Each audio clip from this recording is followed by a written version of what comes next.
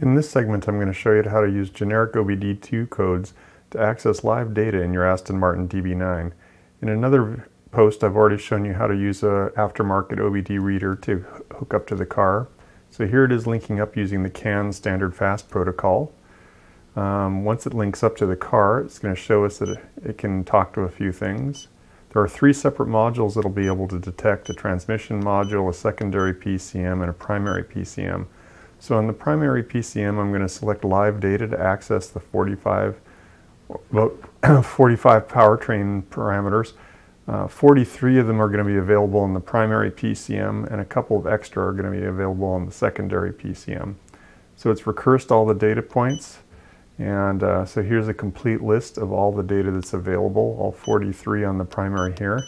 You can see like engine coolant temperature is 192 degrees Fahrenheit.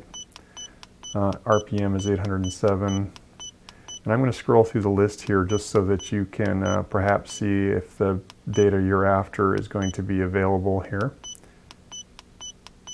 Fuel rail pressure is 52.8 psi.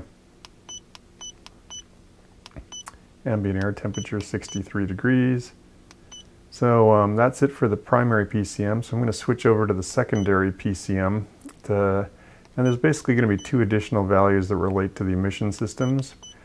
Now I'm going to have all the data, all 45 of them, listed on my blog, aston1936.com. So I suggest heading over there, pulling up the article, and you can see the information that's scrolling by here in more detail, so you don't have to write them down yourself. Now I'm going to go through all 45 on the secondary PCM, just so you can have a look-see as well. So I hope this helps out.